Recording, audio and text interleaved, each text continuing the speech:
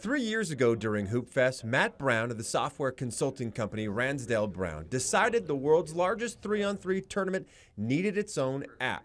So he developed a prototype, and Hoopfest gave the local company the contract. We know the tournament, and we could speak the language of Hoopfest, which is it's all about the tournament, all out trying to manage your time. And in just 2 years since the app went live, it's become essential for players, parents, and spectators.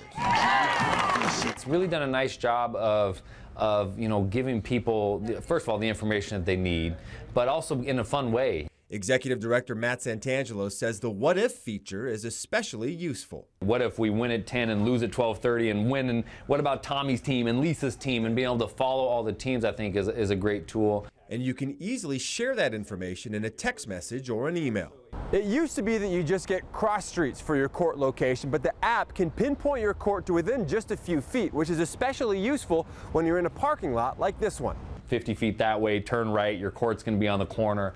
I think that's huge, obviously, because site is so big and there's so many courts. Need to find a restroom or maybe the X-ray tent? The app has GPS locations for everywhere you might need to find.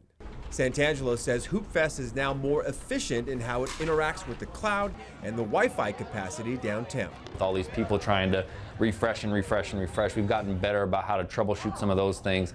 And the ultimate goal for the app is to provide real-time scoring for every game. So you can really follow teams and have a really up-to-date kind of picture of what that team is doing. And considering how far the app has come in just 2 years, it may not be too far off.